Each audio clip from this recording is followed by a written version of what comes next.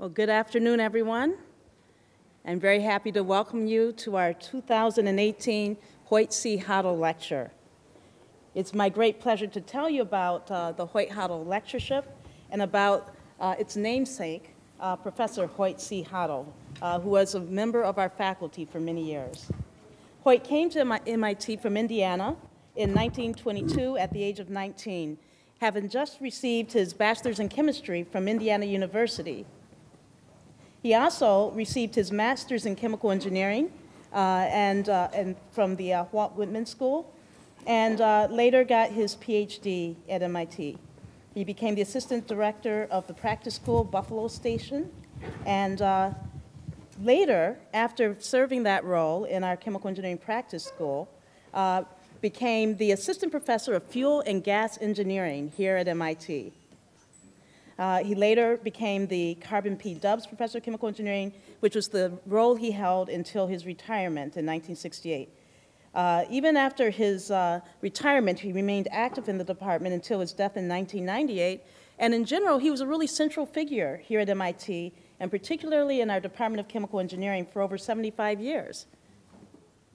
Now, his major theme was energy research. Hoyt Hottel was remembered for his intensity, intellect, and integrity, and being a proponent for the use of multiple forms of energy. His lectures aimed to make students think. He made seminal contributions to the measurement of gas emissivity. He established the mathematical framework for the quantitative treatment of furnaces, the first systematic investigation of laminar to turbulent transition in diffusion flames, and explored heterogeneous combustion. And this was at an early age when this was a very new area in our field.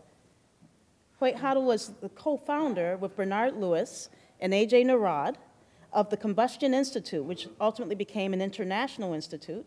And then he was elected into the National Academy of Science in 1963, the National Academy of Engineering in 1974, and the American Academy of Arts and Sciences. His professional awards include the U.S. Medal of Merit, the King's Medal for Service in the Cause of Freedom from Great Britain, the Founders Award, which is one of our highest awards in the American Institute of Chemical Engineers, as well as several additional awards throughout his career, and has been recognized. Now, just a little bit about Hoyt Hottel's interests. They were very broad, and when I get to the introduction of our speaker, you'll see why he's a perfect choice for today's seminar. He had a broad interest in energy and was, in fact, interested in forms of energy that still remain relevant to this day. He was interested in sustainability and in climate discussions.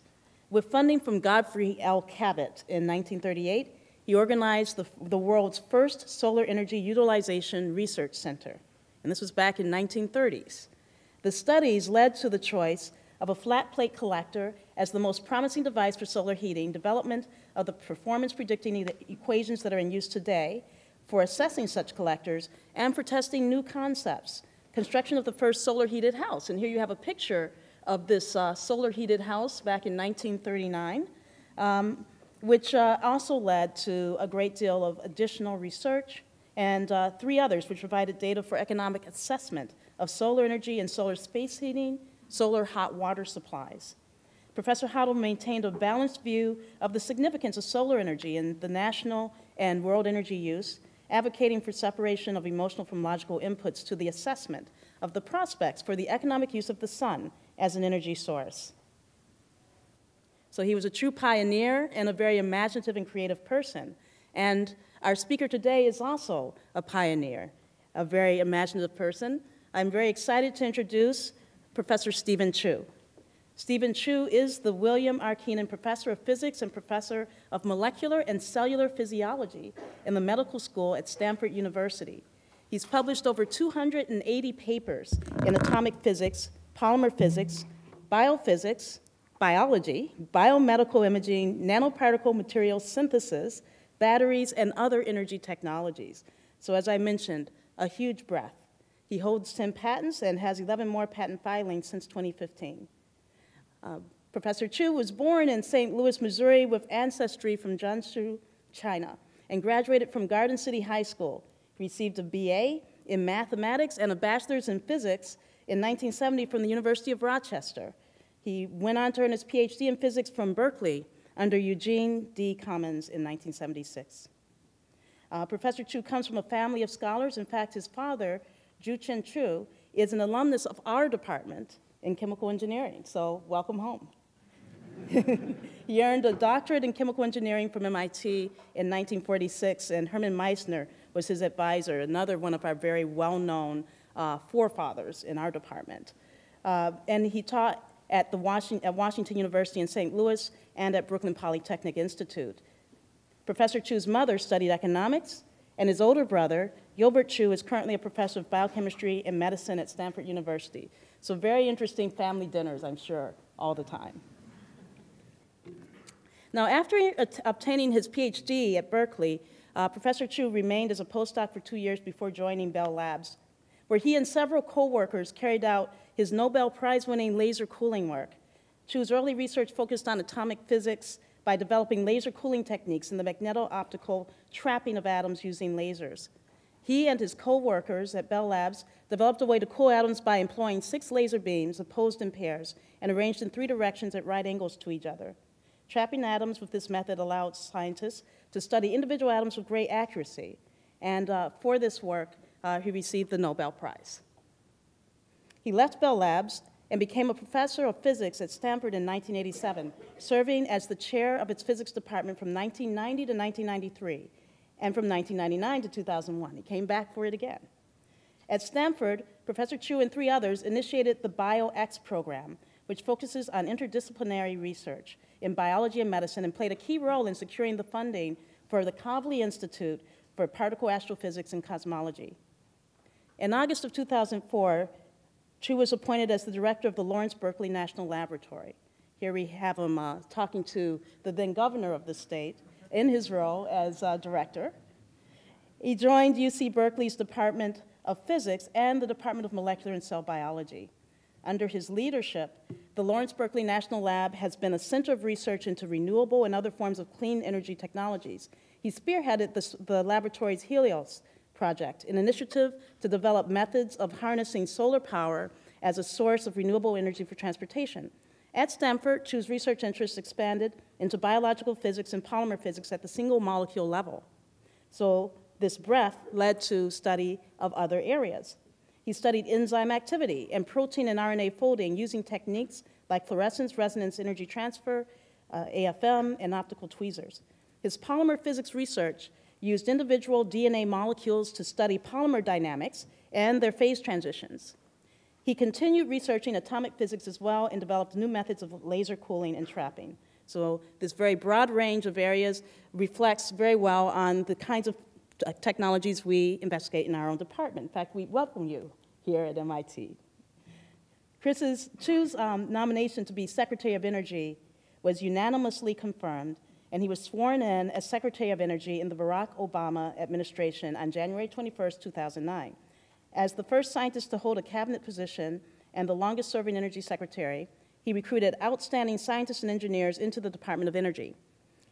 He began several initiatives that we're quite familiar with, including ARPA-E, the Energy Innovation Hubs, and the annual Clean Energy Ministerial Meetings, which began in 2009. And he was personally tasked by President Obama to assist British Petroleum in stopping the Deepwater Horizon oil leak. Finally, on February 1st, 2013, Chu announced his intent to resign.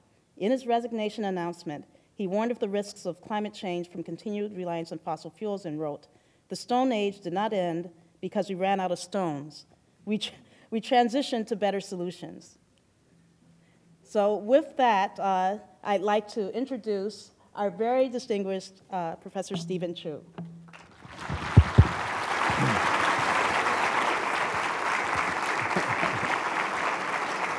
Thank you. Thank you.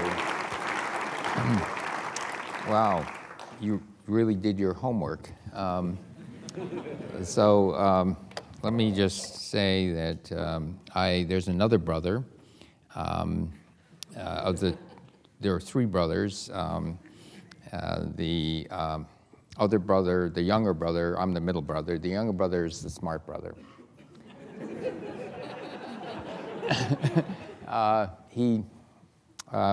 he didn't graduate from high school. That's not why he's smart. He bummed around. He had a falling out with the parents, the school, everything, talked his way into UCLA, got a PhD at 21 or 22, went on to get a law degree, and then went on to be one of the leading intellectual property rights lawyers, litigators in the United States. So, so when I got the Nobel Prize, I felt, whew, that leveled the playing field in my family. I only had a PhD in physics. My younger brother, a law degree, two law degrees and a PhD. My older brother, a PhD in physics and an MD PhD. And so it was bad.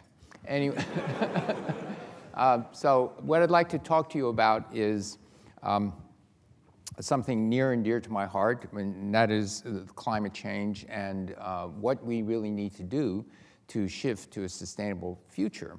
And the good news is there are things we can do and things that are dependent on even further technology development.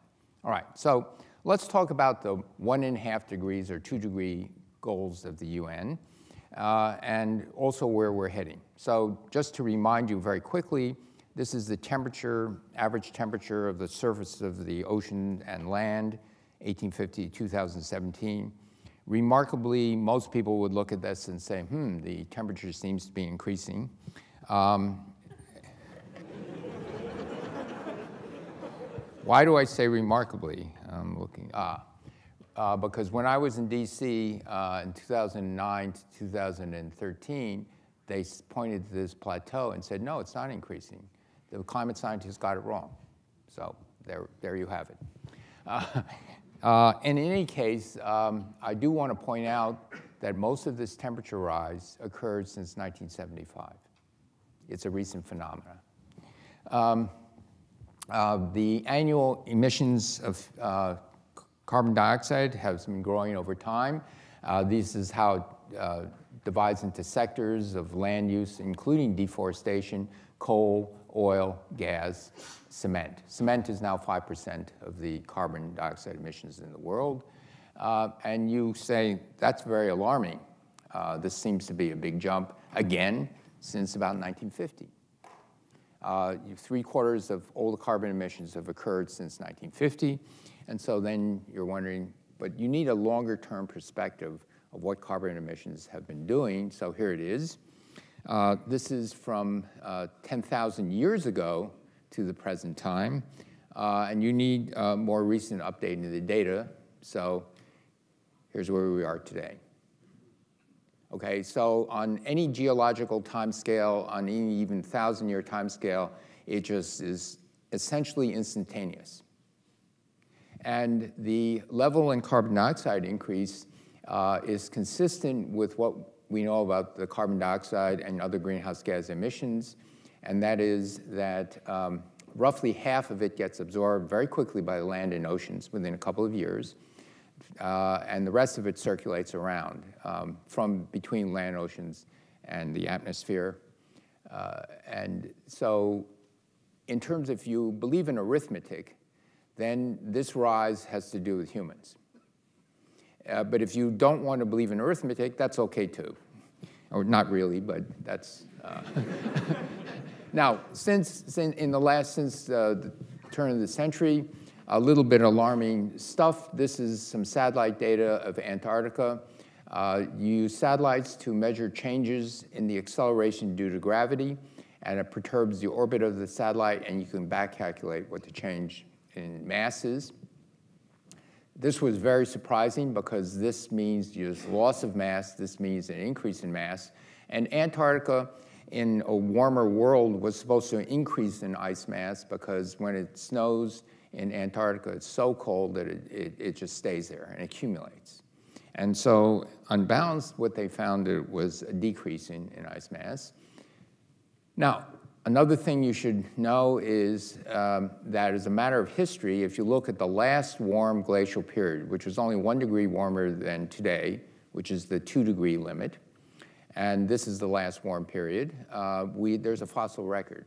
Where were the sea levels based on when seashell critters that died and got fossilized around the world, not just in one spot, where were they? How far above or below land were they? And the answer was the sea level was 6 to 9 meters higher than today, not centimeters, meters. Now, more than 10% of the world lives within 10 meters of sea level. And so that means those people will be displaced, but we thought, how long would it take to get to this new steady state? Well, there is no real steady state, but and we thought it would take several thousand years. But now this is all being rewritten in the last decade, that we think maybe not. The estimates from IPC are steadily rising, and maybe a meter this century, but it's very nonlinear, and so in the next century, a couple of meters. So we're now talking, we're really thinking a couple of 2-3 meters in 130 years, 170 years, something like that. So again, very different than what we thought just a little while back. All right, so we see aquifers around the world being depleted, and this is a very serious issue. In California, where I live, the water supply system is both in underground aquifers, but it's mainly in snowfall that lands in the Sierra Nevadas, and then that slowly melts until through June, July, August, and it's held back by the dams. And so what we see is happening is there are going to be more spring rains, not spring snows. The dam system cannot hold all that water, so it just will spill over the dams. And so we anticipate perennial droughts. We've been through a very bad drought in the last 4 years. We're kind of out of it now, but it's still seeing that. There are now 2 seasons on the West Coast. It's called the rainy season and the fire season. It used to be the fire season was only a few months, and now it's 8 months. And so that's a real issue. Water shortages, forest fires, crop fires. Water shortages, stressed areas around the world are outlined in red and orange. So these are things that we also see in satellite of drained aquifers in the entire western part of the United States, west of the Mississippi. The aquifers are being drained, need more irrigation. More irrigation means, and more hotter summers mean you're draining the aquifers faster. And so this is also some of the consequences, the early warning signs of what we're seeing. All right, so let's talk about scenarios from where we are today, 2018. This is the carbon emissions going forward, and what you need to be. And so this does depend on climate models. There are very large uncertainties in these climate models. But having said that, the most models say if you want to reach the UN target of below 2 degrees, which is here, the emissions have to essentially turn over now and plunge. And what does zero mean? That means all the carbon emission of the world from electricity, transportation, processed heat, you name it, has to go negative. Negative. Okay? By 2070. The projections are by 2070 we may plateau. All right? And so if you take a scenario that sort of looks like this, in this mid-range, we're not going to be ending up in a good spot. So again, this is from the IPCC's last full report. This is climate models predict it's 2,900 gigatons of carbon. These are the uncertainties. These are sort of the quantum 1 sigma uncertainties. So they could be very much bigger than that. It could be down here. It could be way up here. There's a long tail. So if you took that middle scenario that I showed you, we're over here. All right? That's 3¾ degrees. Remember, 2 degrees was 6 to 9 meters higher. So just let that sink in. And so we don't really, there are lots of things that we're not very sure of what happens at higher temperatures, but certainly there's a great worry once you're in this range over here that you can get to the probability of getting to a tipping point, for example, the release of methane that's been storing for years and centuries and even millennia in the northern land masses in Russia and Canada and Alaska will be released, and that would mean that would dwarf the carbon emissions for the last half century by a lot. And so again, it puts us in a different scale, because if that methane gets released, it's in a very positive feedback circuit, and so that's happening. Already we see strong positive feedbacks in the Arctic Ocean melting, absorbing more energy, and already countries jockeying for position, who's going to have the trade in the North Pole area, because it is open in the summer now, and increasingly in larger parts of the year it will be open for shipping. Okay, so the other thing I want to point out, this is 1750, 2100, that it's cumulative emissions that count, not the yearly emissions. Why? Because remember, roughly half the carbon dioxide circulates. Half of it gets absorbed, and the rest of it circulates, but what's the time constant for circulation? It gets absorbed by trees in photosynthesis, for example. The trees live, they die, they get recycled by microbes, and they're reprocessed as CO2 and methane, and it just circulates around. Similar circulation patterns in the ocean, many time constants. But the half-life is roughly 10,000 years. So don't think 2100, think 21000 as the half-life for damage that we do, okay? You've slipped over another decimal point. And so for that reason, it is cumulative emission. And so, and again, this is the 2-degree goal. If we don't increase in carbon dioxide emission, but just continue where we are, we pass that in 30 years. But we're increasing.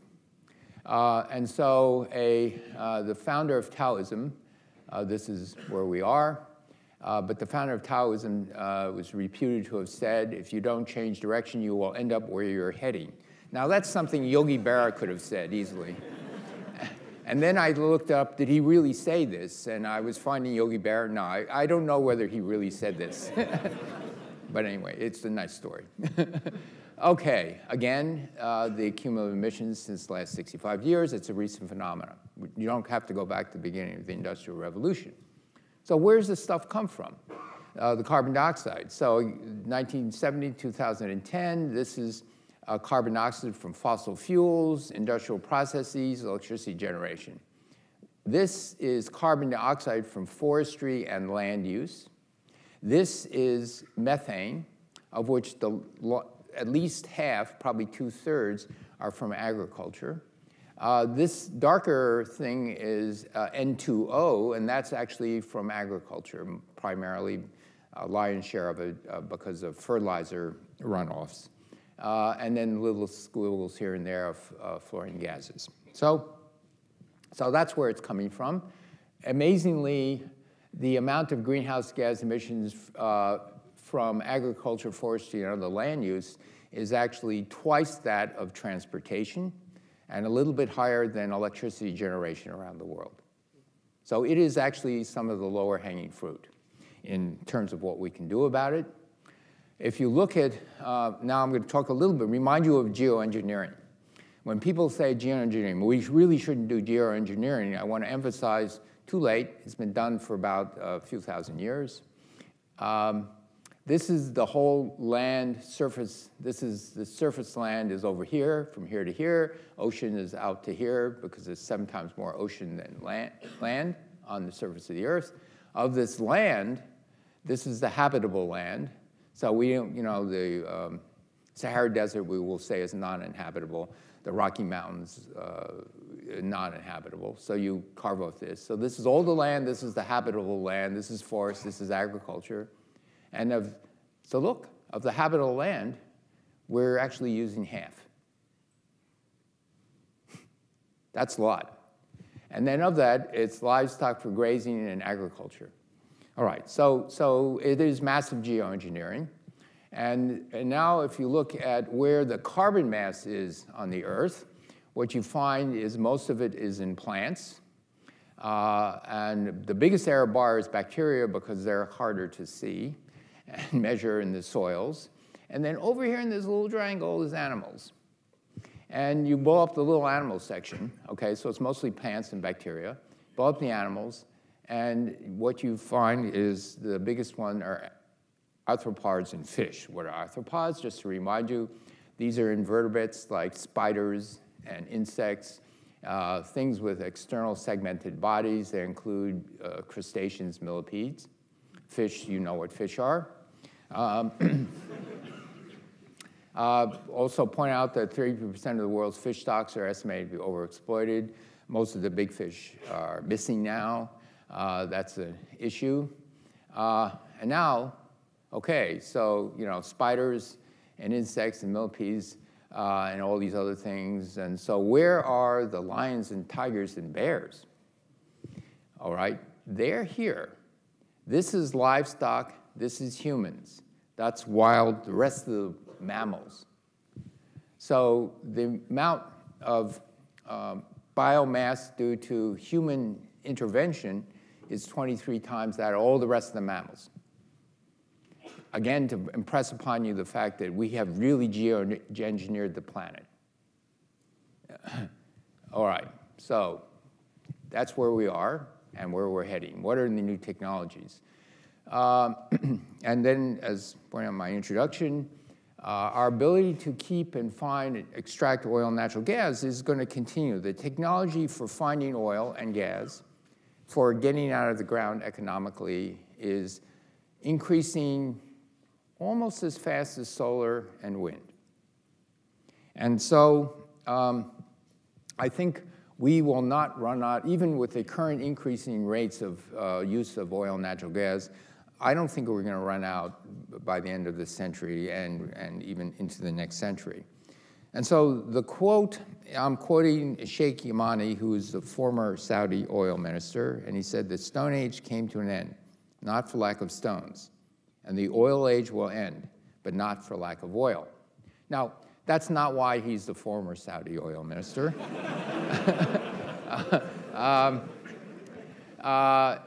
What he meant was you transition to better solutions.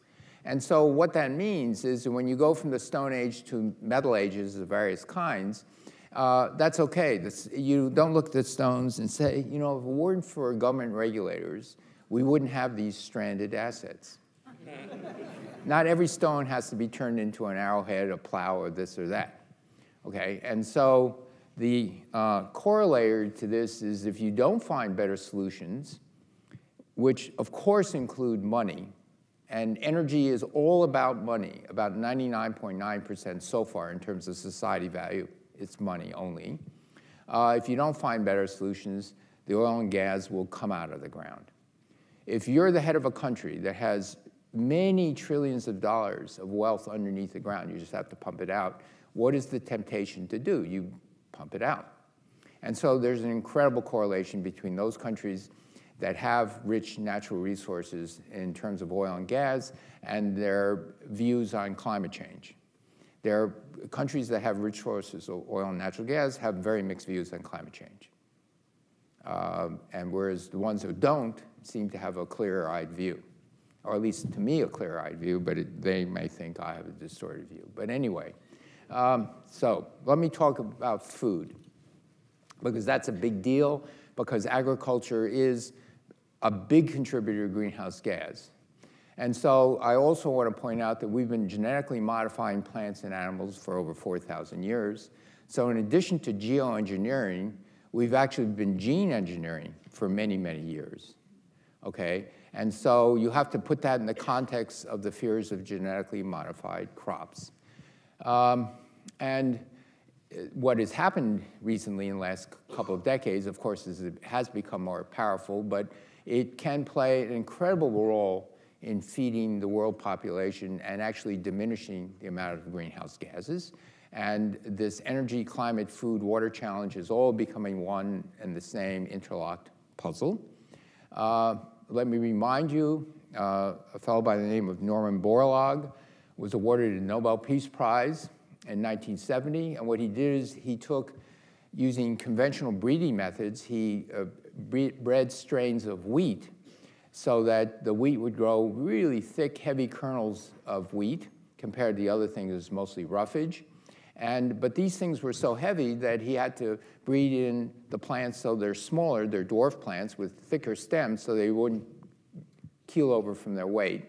And he also bred them so that if you had infusions of fertilizer and irrigation, their sudden spurts of growth would not make them keel over. So he did this, and what happened? So in 1960, the world population was 3 billion people. And by 2005, it was 6.5 billion. This is the amount of area put into grain production, wheat, rice, corn. This is the yield production in the world. So it went up 4-fold, 5-fold in India and Pakistan.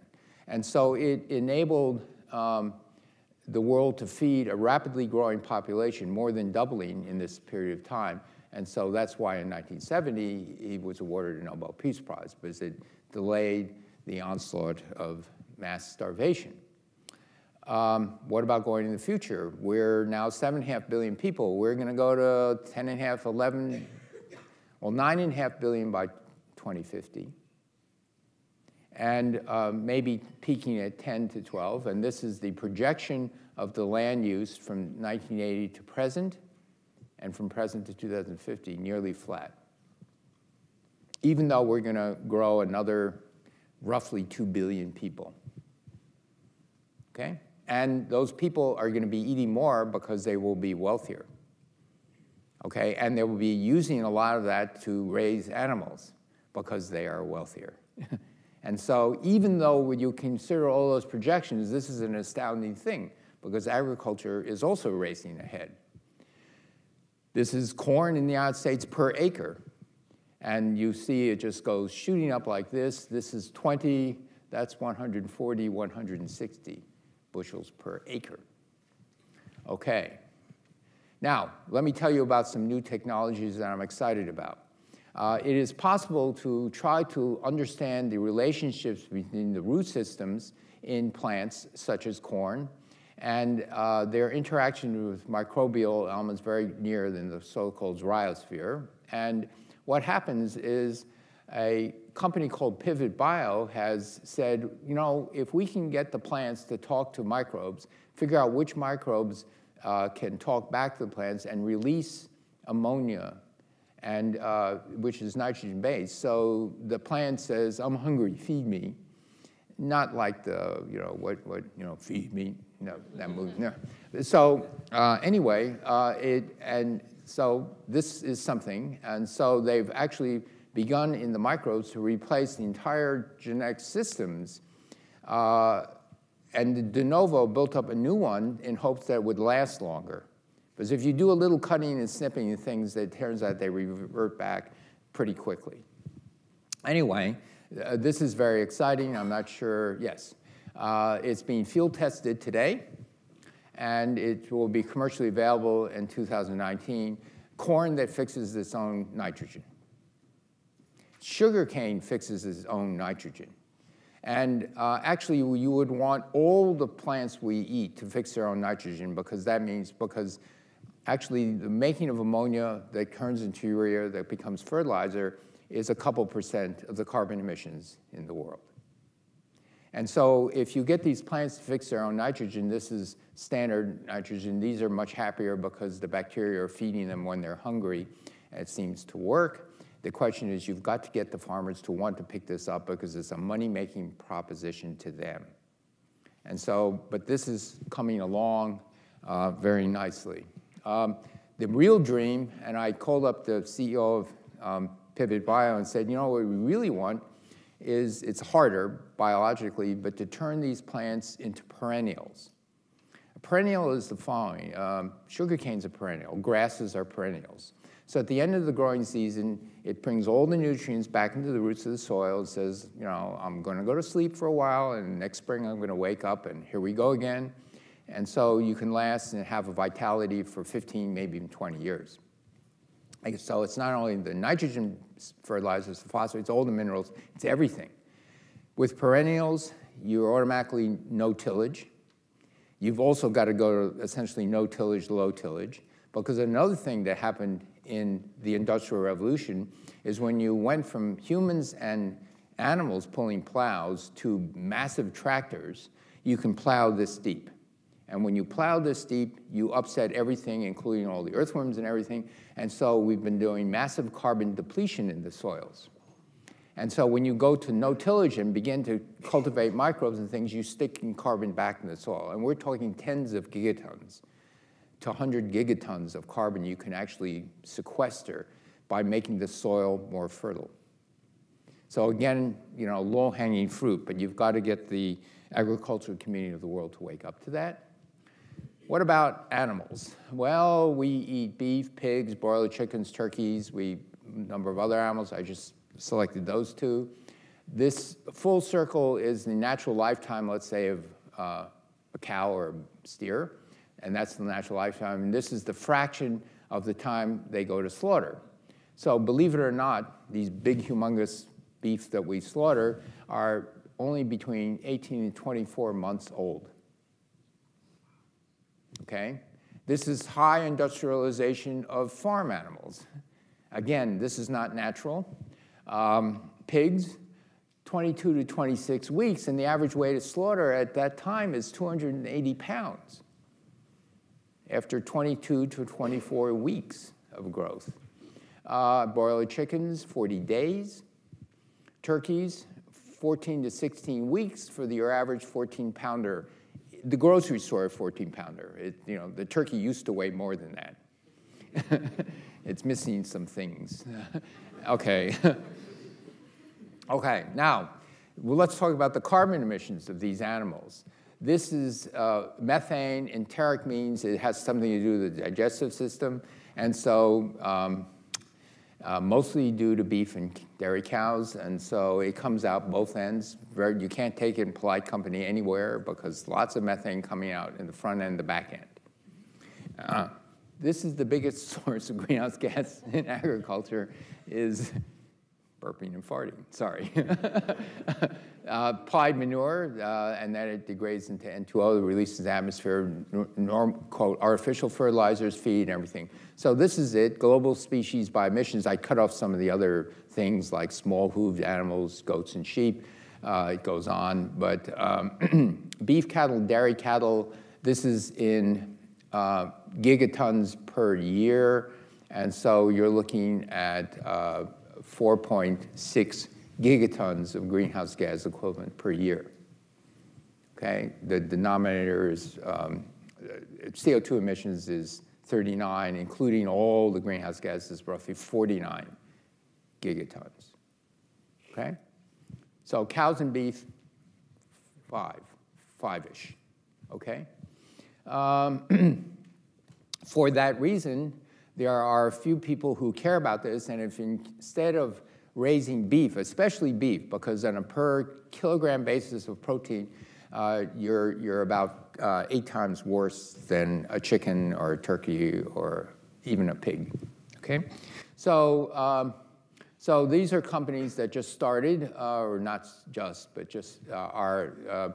I know personally the founder of Impossible Foods.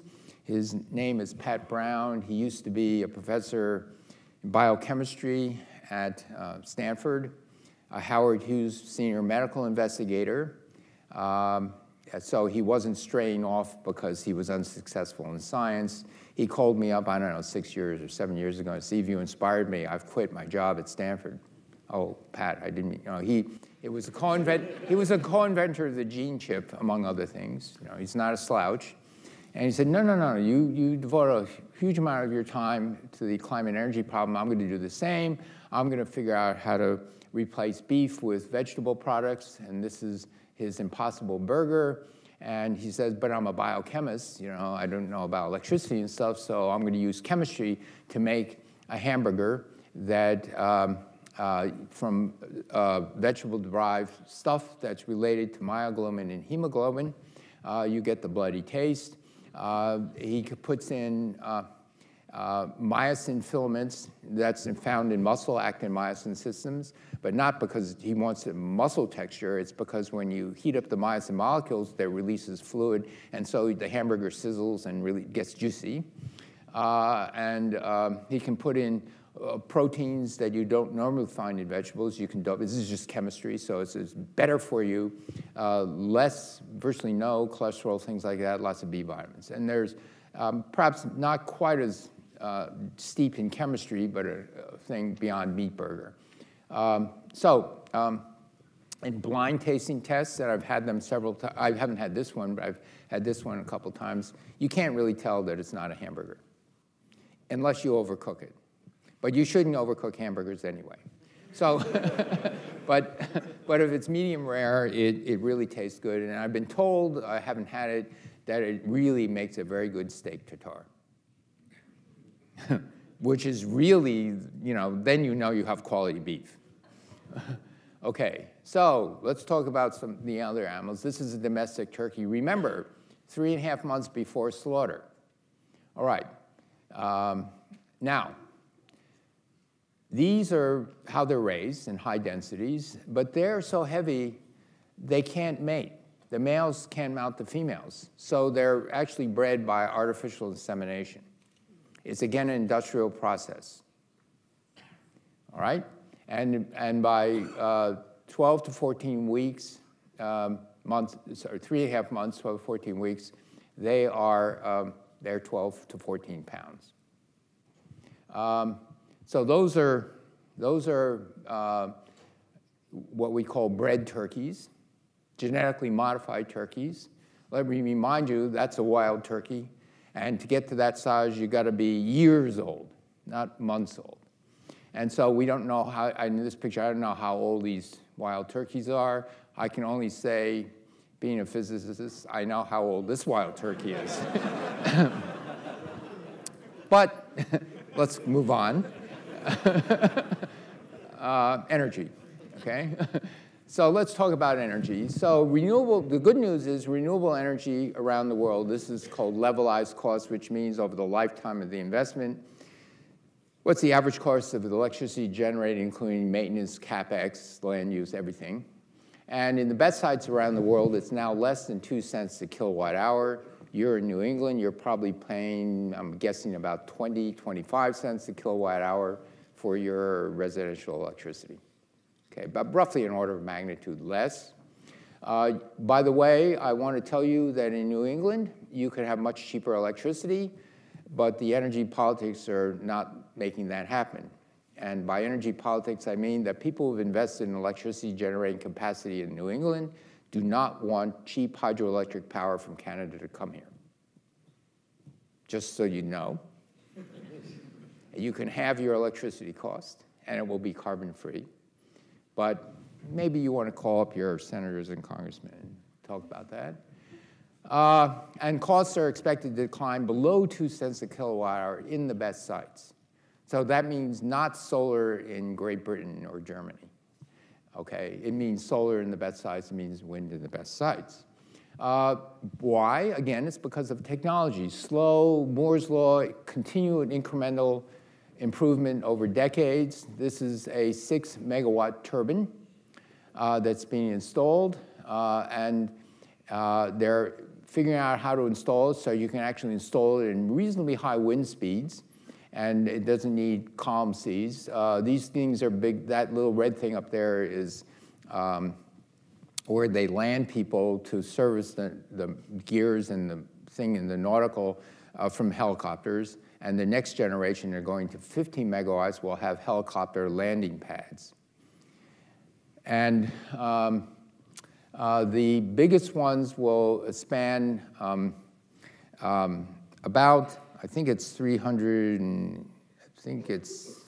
meters or something like that. The Wright brothers' first flight was 65 meters. So the Wright brothers would be hopscotching across the wingspan of these turbines, which is about 4 times bigger than the Airbus 380. And the remarkable thing about these, they're made very, very tall, and they're being made more reliable. And so the new ones being now installed off the coast of Great Britain will be turning 60% of the time, which also adds to the economics. And so you make them bigger and more reliable. All right, so it's all good news. Solar has plunged by about a factor of 8 in 6 years. And so all good news, but it actually has to be twice as cheap as fossil in order for renewable to be competitive, because as you go from 10 and 20 and 30%, California is now over 30% solar, wind, hydro, mostly solar and wind, over 35% non-carbon. We're going to be at 50% by 2030. But as you go to 50, 60, 70%, it gets increasingly more expensive, and you need backup generation capacity to keep the lights on, keep the factories humming. You need a very enhanced transmission distribution system, and you need energy storage, because wind and solar aren't on all the time. And so that then becomes part of the cost of renewables. At 5%, it's not really significant. But even 30% is beginning to be significant, and 50% very significant. All right, what is happening around the world? Well, this is China's high voltage AC. This is up to 1,000,000 volt lines in black, and DC in red. DC is much lower loss electricity transmission than AC, much higher energy current capacity. This line from here to here is 3,100 kilometers. It's 6 gigawatts per wire, per pair of wires, 6 billion watts, and it loses less than 5% of the energy. Okay, so you don't even need superconducting. And it's getting cheaper than the smaller high voltage DC lines because of the capacity. And so China now leads the world in high voltage long distance transmission. Now, the people live here, wind here, hydro here. And so they've embarked on building a very, very big system. Energy storage. Okay, here's my favorite battery. So the way it works is the following. When the wind blows 200 years ago, you can pump water out of the ground and you store it here, and when you want the water, you open up the valve. But you pump the water, it's stored energy. What a great idea. Okay. So if you have, so this is hydroelectricity in the world. China leads, this is China that leads the world in hydroelectricity, followed by Brazil, and then the United States and Canada. What is China's plans? By 2020, they want to be up here. 2020 is only 2 years away, 1 year away now, 1 year and a few months. So, so by the end of 2020, they will have equal the rest of the world combined. Okay, what else? This is pump storage. Believe it or not, Japan has lots of pump storage. They were very environmentally conscious because they have no fossil fuel. And so followed by the United States, China, and everything. And so what's happening? China's plans by 2020, they will add 40 gigawatts of pump storage. And then by 2030, they will be over here, where that speaker is.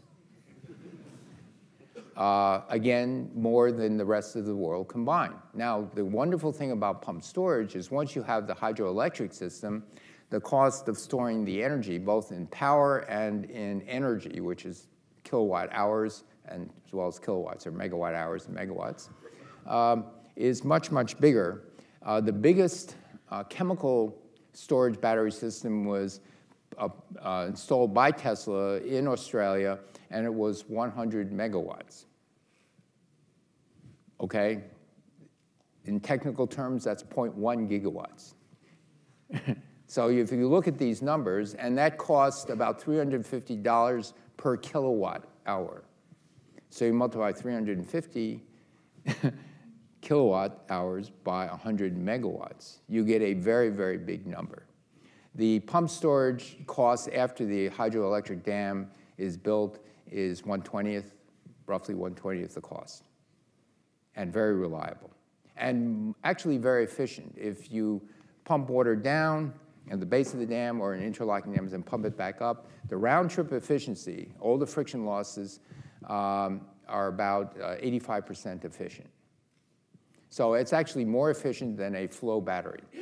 Not as efficient as a lithium-ion battery. They're about 95% efficient.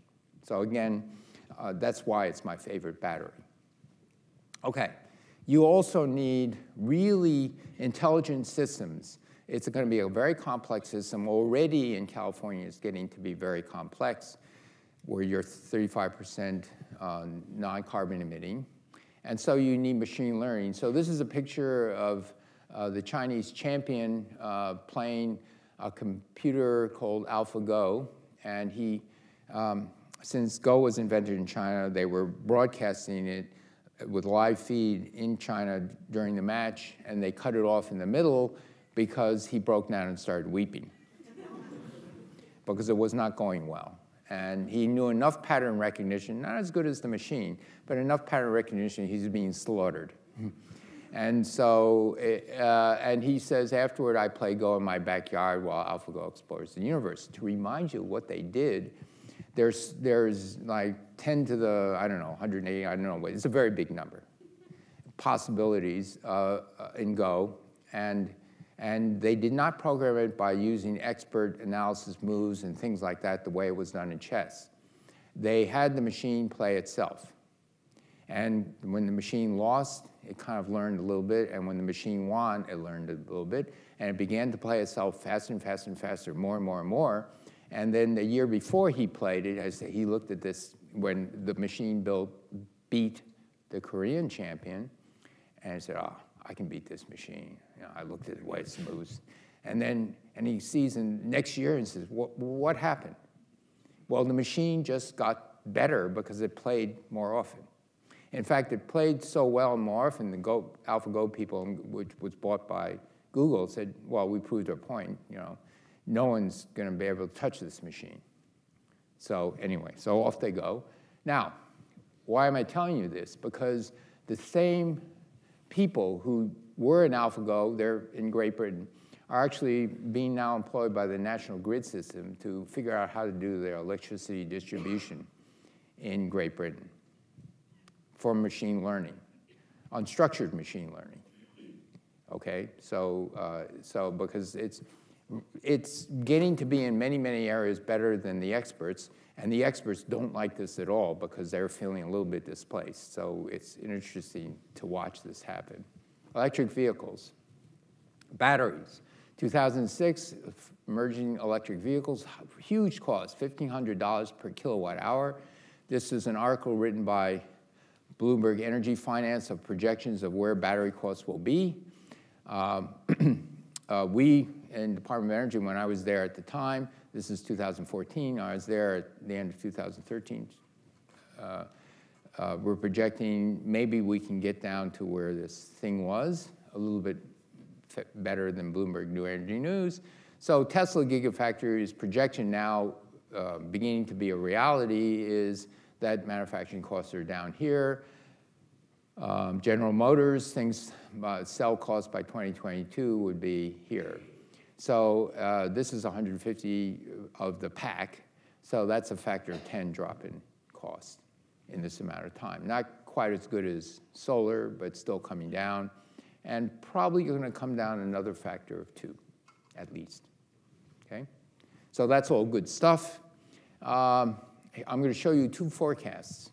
One made in 2015, one in 2016 for the electric vehicle sales from 2020 to 2040.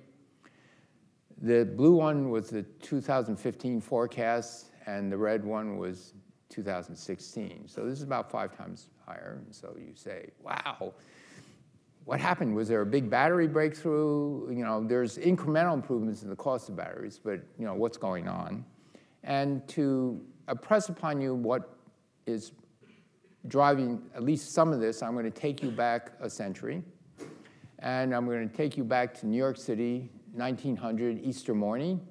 And you look at this picture, and it's all horse-drawn carriages and people walking around and, you know, parading their Easter finest. And there you have a horseless carriage in that little red circle. And 13 years later, where's the horse? Well, there's one vehicle there, and there's one horse here. Okay, this is one of the fastest technology transformations we've ever seen.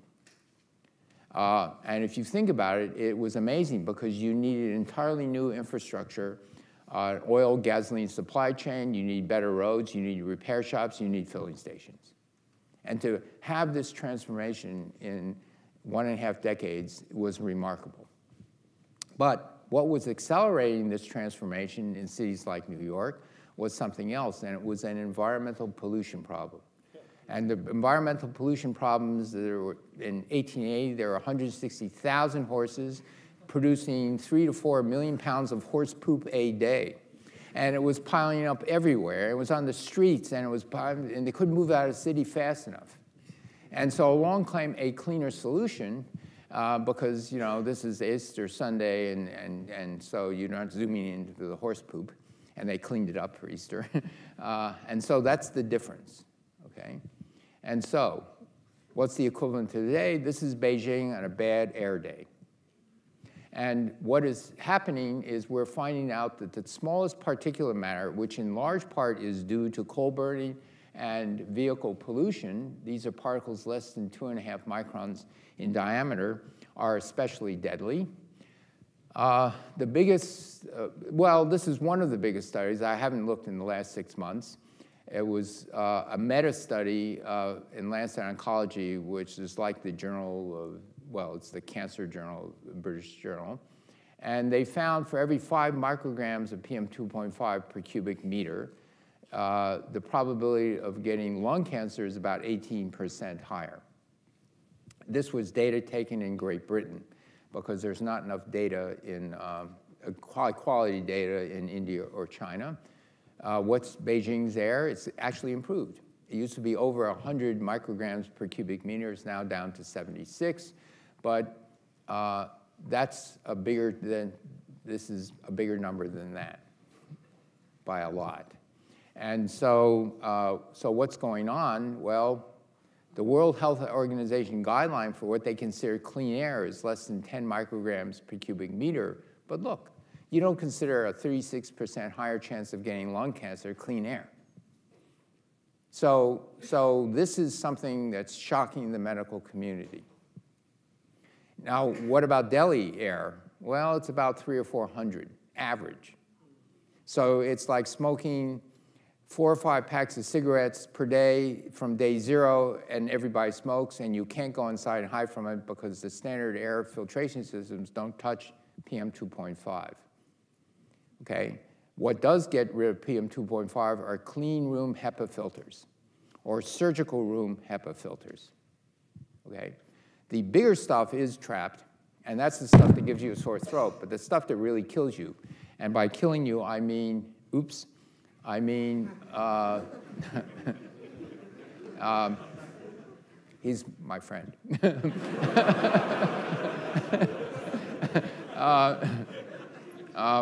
I mean, heart disease, stroke. It goes in this order: heart disease, stroke, lung cancer, COPD. So lung cancer is actually 3rd on the list of polluted air killers. And it takes 30, 40, 50 years to kill you. So if you've only been breathing for 10 or 20 years, you've just been beginning to see what's happening. And so in order to really get up there, you don't get heart disease or lung cancer in your first package of cigarettes. It takes a while. So the full impact is only, we're just beginning to see it, and it's very scary. All right, now I'm going to go about batteries. This is slightly out of order.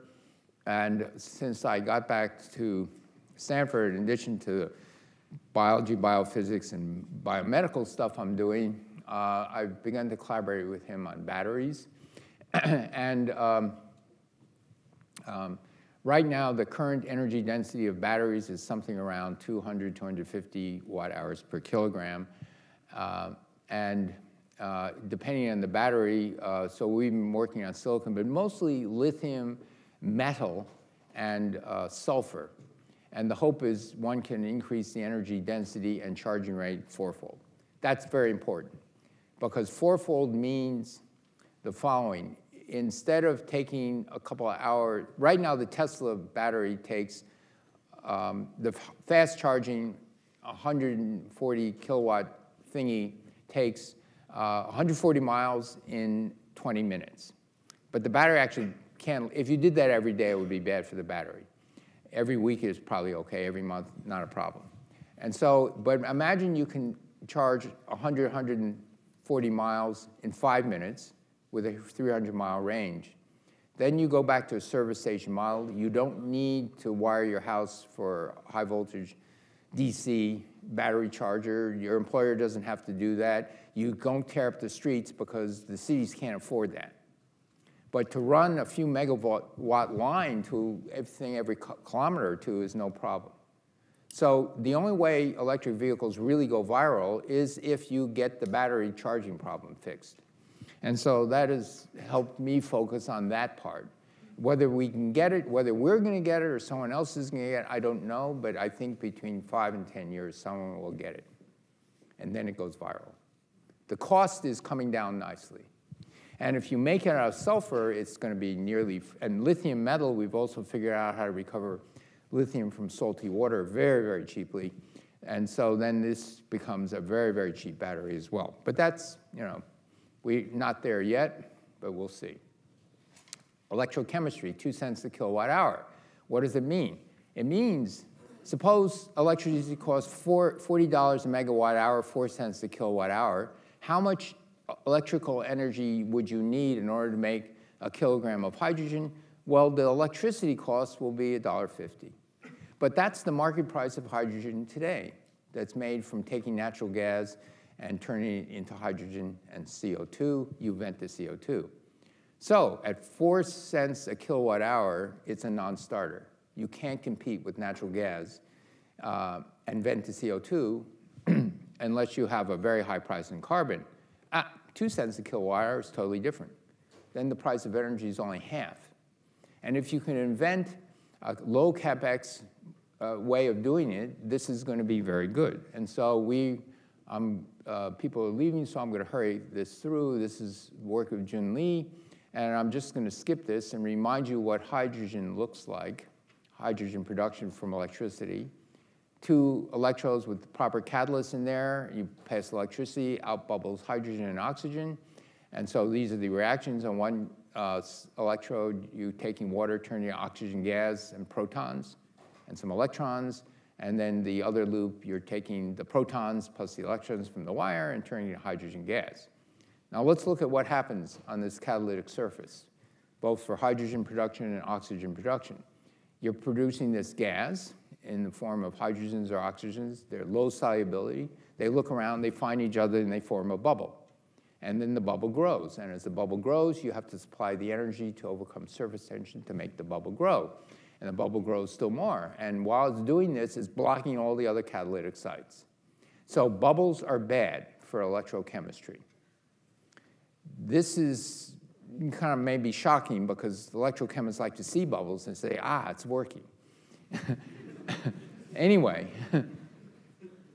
if you make a porous substance and put the catalyst there with, let's say, 70% coverage, and these are little nanoholes, it's really cheap polyethylene, hydrophobic, then the electrochemistry occurs on the surface, but the gases of oxygen and hydrogen can look around, and a few molecules away, they see an escape path, a gas escape path, or they can form a bubble. So what do they choose? They don't form bubbles. They just go out here. The electrochemistry is still here, okay? And so this is what you do. You can stick this, electrochemistry on this side and on that side. We were thinking of keeping, I'll skip that. You can ask me a question. We're not using Pampers or lab towels. The other thing we want is the geometry. So if you have something a few meters to 10 meters tall and separated by 100 microns, that's hence the little separator, you can get essentially 3D electrochemistry. And it's very cheap. And let's see if I have it here. Yes. This is the electrochemistry with this cheap polymer. And at voltage, you have a certain reaction rate, and it's 4 or 5 times slower. You have to put in 4 or 5 times more energy to get the same reaction. It's catalyst agnostic. So if someone invents a better catalyst, that too will work. So the importance of this is to say, what's the most important thing? It's the footprint of the electrochemical plant. And with cheap electricity, you lower the footprint. And by the way, a lot of people are making better catalysts. And so I think this too will become a reality. Now, I'm going to skip, I'm just going to skip because time is running out. But I just want to say this is a little bit out of date. 38 gigatons of carbon dioxide equivalent, 49. This is the amount of carbon dioxide fixed by agriculture and grazing land, more than twice. But it mostly gets recycled. 99.9% gets recycled. So if you can take this agricultural residue and things, instead of letting the microbes recycle, turn into something useful, you can do something. You also want to capture carbon dioxide from transportation fuels, cement, chemicals, plastics, all these things. And so I'm going to skip how we can do this and just say that there's very, very innovative companies. This is the natural materials that started with natural materials like wood and horn and rubber and things like that. And then when oil was discovered and developed, petrochemical industry developed, starting with bauxite and PVC and other plastics. And so now we're using this as a substitute for all these natural products because we got to find and process oil, and it's petrochemical industry is because it is from petrochemicals. Virtually all our plastics are from there. But more recently, you're finding plastics can be made by other means, especially by biology, especially by biological residues. And so there's a company now trying to start with very, very high-value chemicals, plastic films, to begin to take this carbon dioxide, the microbes, to use the carbon residues of that. All right. In the end, what do we need to do? We've got to take CO2 and water, and we pump in energy, so we're going uphill in energy, electrochemically, thermochemically. And I told you how we're making hydrogen and oxygen. We're also making CO very cheaply, much better, 5 times faster rate. Other people are working on this. Then from that, in principle, you can form a liquid hydrocarbon. And if you can do that, it would be very good. And it's because of this. And if you ask, how much does it cost to ship crude oil halfway around the world and store it on shore for up to 6 months? It turns out that the cost is 2 cents a gallon of gasoline. It is not it's just a small fraction of the cost of gasoline. And so that's really remarkable. So think of the oil tankers are not the intercontinental, but the transcontinental energy transmission lines. Now, also, before you get to the advanced hydrocarbons, can you ship and store hydrogen around the world? And the answer is yes, but people are working on that intermediate step of taking something with a few benzene rings and hydrogenating them, and you can stick 6 hydrogen atoms on this. And this is the energy density per unit weight on this axis, the energy density per unit volume. And this is what you can store in the density. And this is what you can store if you cooled hydrogen to 20 degrees Kelvin to liquefy it. It's the same. And so this energy density is comparable to liquefied natural gas. And so if you can ship it in a liquid organic temperature carrier at room temperature, which is what we're talking about, then it becomes very cheap shipping. Liquefied natural gas has to go very fast. And you can't keep it liquefied in storage. It just costs too much money. So if you can keep this liquefied at room temperature and then you release it and get back your hydrogen when you want it, you can transform it. And you could get to a partial hydrogen economy. All right, so I just want to end by reminding you of one of my favorite pictures taken Christmas Eve, 1968. It's called Earthrise. This is moon. And this is Earth, just in case you are an engineer? No. And the astronaut who took the picture said, we came all this way to explore the moon. And the most important thing is we've discovered the Earth. And you look at this picture, and that really puts it into perspective. This is not a good place to live. If you lived on the surface of the moon, you will die of a lethal dose of radiation very, very quickly. This, from this vantage point, looks really good. And even on a cold autumn day in New England, it looks pretty good. Forget about going to Mars. In transit to Mars, you get a lethal dose of radiation. And like the moon, there's no air to breathe.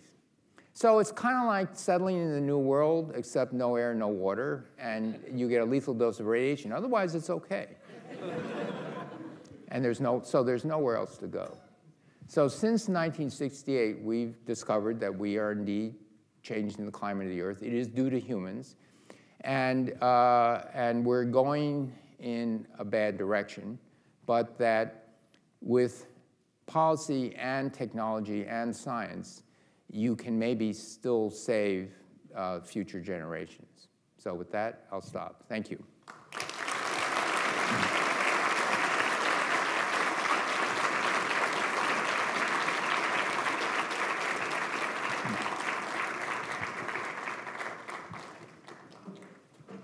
Before we break for questions, I'd just like to present Professor Chu. Thank you. With the Hoyt Hottel Revere silver plate. So you can take a little bit of New England back home to Stanford with you. All right. And Thank you. It's our tradition for the Hottel lecture. Thank you again for a wonderful lecture. Thank you. I wanted to note that we're going to actually pass the microphones around, and we have Malin and Barb on either side holding the mic, so raise your hand and we will get to you. We have one right here. Yeah.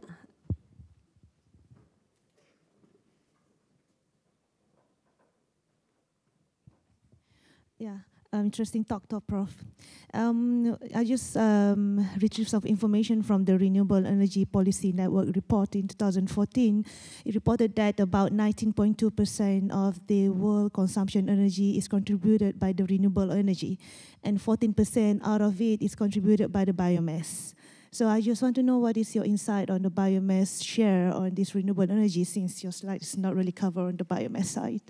Well, I thought I tried to, that the biomass side has to do with biomass in terms of agriculture, which was, we exploit agriculture, and we also grow crops to feed animals that we end up eating. And so, so the greenhouse gas effect of that sector is profound. And that was what I was talking about when I was showing you the pictures of the amount of land under production, the amount that the beef, for example, takes about a factor of 10 more land/energy inputs to create food we eat.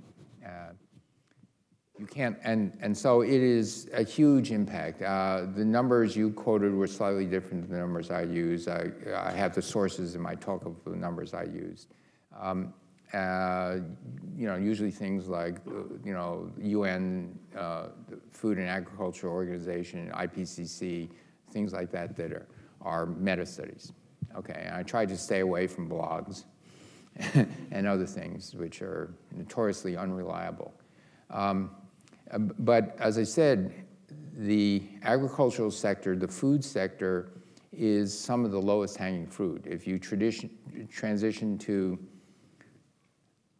low tillage practices, you genetically modify the microbes and the crops, you can still feed the world. You're not going to, I don't think the United States is in a position to tell the rest of the developing world and developed world, eat as much meat as we do. And you too can suffer from heart disease and stroke like we do. I think people eventually have to make their own choices, which also are influenced by their impact on the world. Now, as I learn more about how we raise plants and animals, it's getting kind of gross to me what we do to, a turkey can't grow full bone. It can't even stand up if it reaches adulthood. They're so Frankenstein turkeys, okay? Just think about that. Not only can they not mate, they can't even go to adulthood to stand up. And so what we've done to plants and animals is really profound. And what we've done to the planet is profound. And so that was what I was talking about. So I hoped I was addressing that. So did I miss your question? Yeah, I just want to look at the second generation of the biomass renewable energy, where we don't consume the food, but we consume on the biomass waste, like the crops waste and so on. Oh, no, very much, I'm sorry, very much part of this, all the residues of the crops, the stalks, the stems and everything, you want to actually take those and turn them into, recycle them. And that's what I was talking about, actually recycling them, and these bioplastics, biochemicals, biomaterials, and eventually biofuels.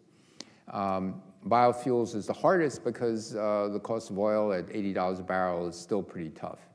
And I don't think it'll ever go to $200 a barrel in the near-term future. So I think it is all the agricultural waste and residue from all that roughage, cellulose stuff, hemicellulose, lignin stuff that we want to convert into the valuable stuff. It's very important, by the way, even though petrochemicals is like 15% of the use of oil today, it's 50% of the profit.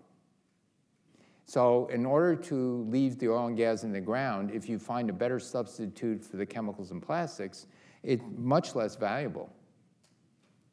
Okay, so part of what I want to do is, and I urge you to all think about it, is to figure out a way to get substitutes based on recyclable stuff like things you grow. Then you devalue the oil and gas, and so it stays in the ground because it's not economical to pull it out of the ground. And that's ultimately what it's going to take. Even with a price of $80 a ton, you need the $80 or $60 a ton so you don't throw pollution in the atmosphere. But the rest of this stuff, you also just need better technical solutions. So, okay. Thank you. Hi, Professor. Thanks for the great talk. I was kind of curious. So at the United Nations, we're seeing that a lot of the largest climate issues are coming from, or the largest contributors to climate change are these developing countries.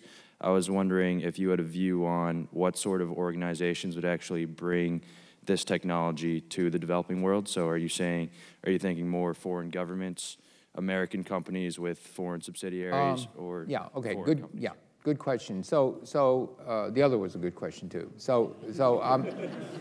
I'm just, it's very important that you make technology available.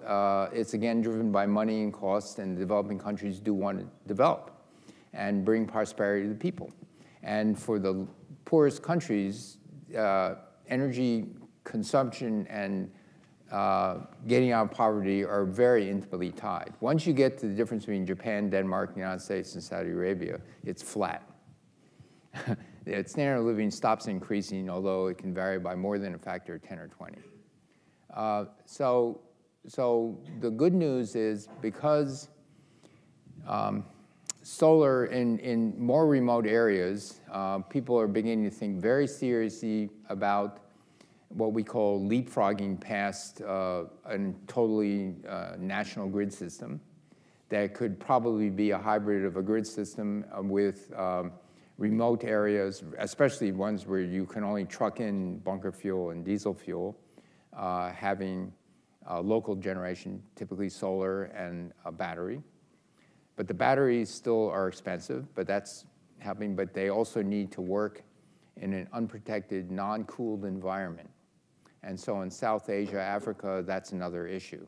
If you take a Tesla and park it in a Phoenix garage for a week, you come back to a completely not only dead battery, destroyed battery. Because the Tesla will use the battery to keep it cool, but after it can't keep it cool, it warms up and the chemistry destroys the battery. And so you cannot have that in South Asia and Africa. And so that is actually happening. There are battery chemistry technologies like with ionic liquids where they don't need a cool environment. So all these things are part of this technology you need in order to get it. The other thing is, in the end, you might want to need a backup in form of diesel fuel. But if you think about what people use electricity for, pumping water, disinfecting water, operating their cell phone, that's got a battery in it. Pumping water, holding water, that's your battery. A fan, you're not going to run air conditioning off a battery. A small refrigerator.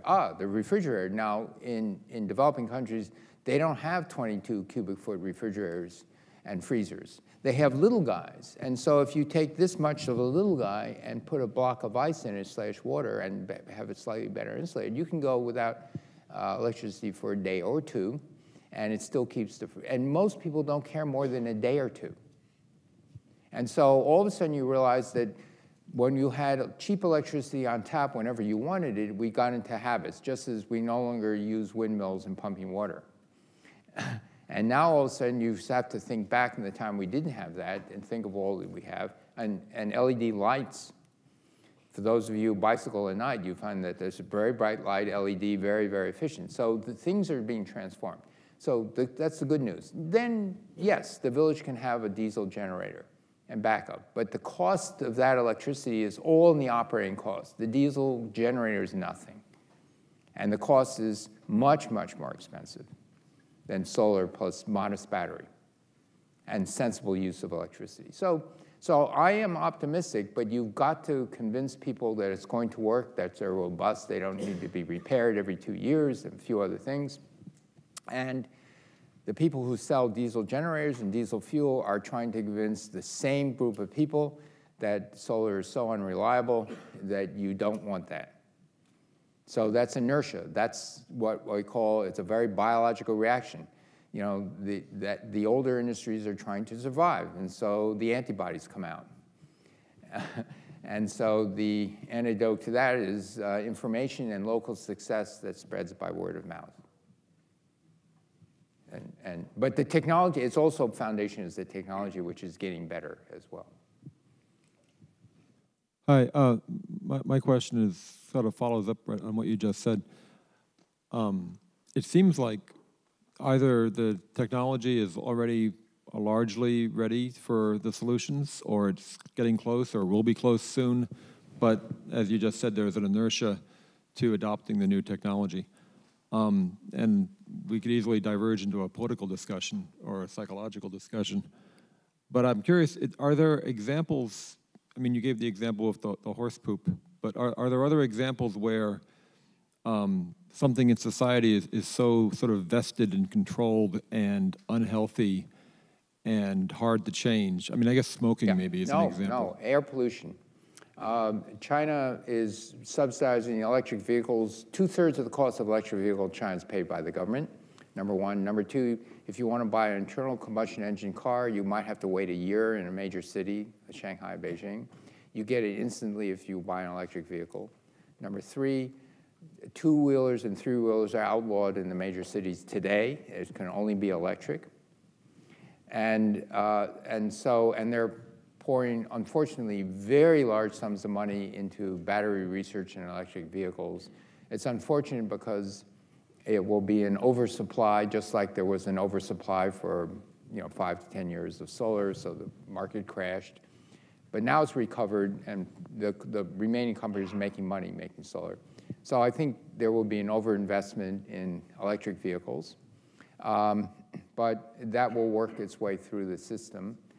Meanwhile, the technology is going to get better. So we still need the fast charging, without a doubt. It needs to be about threefold lighter so that the battery and electric motor weighs less than or equal to 1.6 liter internal combustion engine plus transmission. And when you get much lighter weight, you don't have to use as much battery to lug around the battery. So it's a very nice process, a virtuous circle. So, but what's driving this huge subsidy? And similar things I'm beginning to see accelerate in India. It's air pollution. So it really is like the horse poop of the 21st century. Thanks. So just to follow up quickly, the scenario is that that China and countries which adopt the better technology in regard to climate for other reasons, for the pollution reason, once enough of that is adopted, then countries like the U.S., which aren't going in the right direction, will just economically be forced to adopt the same technology. How will because the U.S. is still such a huge emitter. Yeah. So let's talk about it. Suppose you do have a car that goes $25,000 without subsidy, $20,000 without subsidy. And you can do a filling station model. And oh, by the way, the cost of owning the car is far less because the energy cost is 1/4.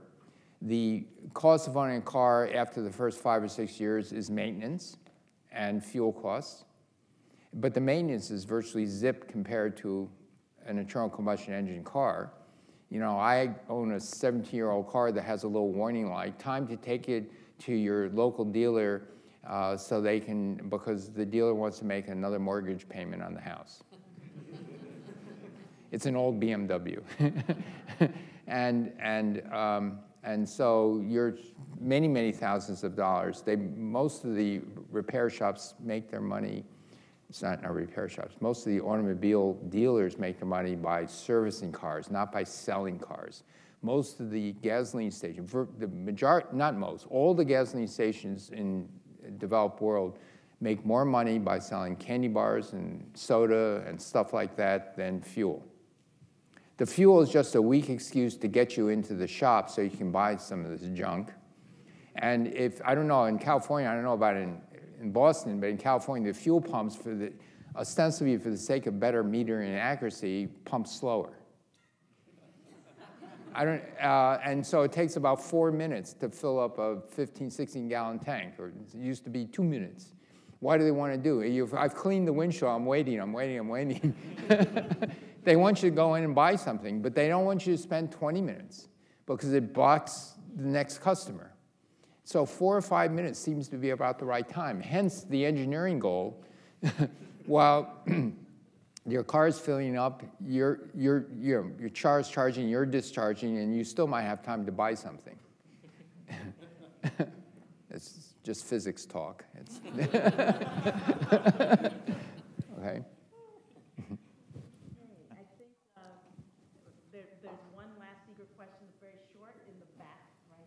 Well, there are two. There seem to be 1 and 2. Sure. I'll be short. I'll be shorter. Thank you. Well, not shorter. I don't want to be any shorter. I'll be quicker. My question to you is about nuclear energy. And I noticed you didn't nuclear mention energy, nuclear energy in your talk. Hold.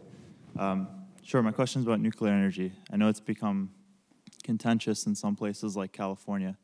I wondered what your opinion is on what role nuclear energy must play in addressing climate change. Okay, so in my humble opinion, I think that the last third of electrical energy and process heat has to come from energy on demand. And there are going to be 2 sources, fossil or nuclear. The last third, not the first third. And that, I stress that, okay? So you don't need it for when you're 30 or 50%, you don't need nuclear, but you do need something for the last third. And so which is it going to be? Which is the lesser of 2 evils? And what's the cost? It's going to be the cost of SOx, NOx, mercury, particulate matter, and stuff like that, and carbon dioxide for fossil. And the nuclear is the cost of not being able to build them on time, on budget, plus the spent fuel costs, plus proliferation risks. Far more dangerous to people. Fossil is not a comparison. I mean, it's like 10,000, not 10,000, but at least 1,000 to 1. There are studies that show these ridiculous ratios before the PM 2.5 stuff was known. You know, nuclear versus that. So the cost of human health, there's no comparison. The emotional stuff, emotionally, most people are more scared of things they don't fully understand than something sure to kill them. Just happens to be true. And so that's one of the issues that either we have leaders that help educate or else we go into where we're going. So, I would say that the last third of process heat and electricity generation, things like that, should come from energy on demand. And I see nuclear as a better choice. We have the last question. Thank you for coming in today. You emphasized the importance of lithium-ion batteries in the transportation sector and with storage in general. What are your thoughts on where lithium will be coming from in the long run, and also the end of the life cycle with lithium-ion batteries? Okay, so very quickly, we have to start to make many things, including batteries, whether the lithium-ion or magnesium or whatever, recyclable.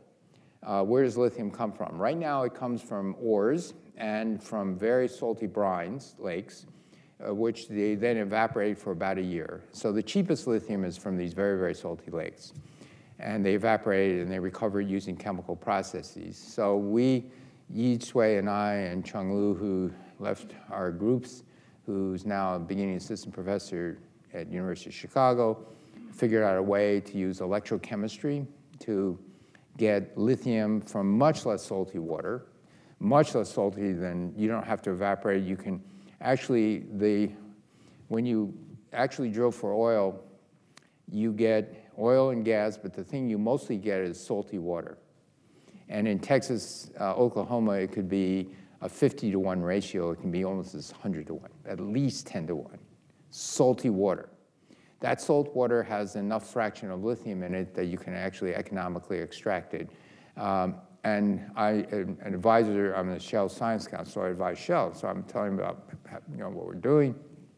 And I said, this is amazing because lithium sells for, depending on what the markets are doing, but let's say $10 to $20 per kilogram. That's much more expensive than oil. And it could become a day I said, you drill, you get this oil and gas, but I want the lithium. And you stick the oil and gas back in the ground. And so they gave us a sample of this stuff. We haven't run the sample yet because we want to know how clean it has to get before you have little trace hydrocarbons that poison the stuff. So, the cost, $10 to $20 a kilogram. Electricity costs in today's electricity, 5 cents, 4 cents a kilowatt hours, 50 cents worth of energy, to maybe 80 cents, okay? So the cost, when you're competing against $15 kilogram stuff, there's no issue with electrochemistry. If you're competing with $1 kilogram stuff, then the cost of energy really matters. And so it's a whole, but then that also says to all the chemists here and chemical engineers, look to electrochemistry. We bank on cheap electricity in good places where it's cheap. Iceland, abundant and cheap and clean. And if it's cost effective, and shipping doesn't cost anything. You can ship it anywhere. And so we think the lithium will increase the supplies about 10,000-fold from what we think. And so without that, we start running, the price of lithium starts to go up, and we might have a couple hundred years. But long before we're depleted, it starts to rise, and then the market responds, and you find more lithium, things like that. Cobalt's a much more serious problem. Okay, cobalt is found where there's nickel and iron, but it's much rarer. Lithium in abundance is equal to that in the Earth's crust, is the same as chlorine and nitrogen. Okay, there's lots of lithium. It was just separating it, and now there's lots of salty water, so we got that one licked. Cobalt's a different problem. And you know, the financial community have given so much to the world, are from trying to corner the market in lithium and cobalt futures. And my goal is to make sure they lose money.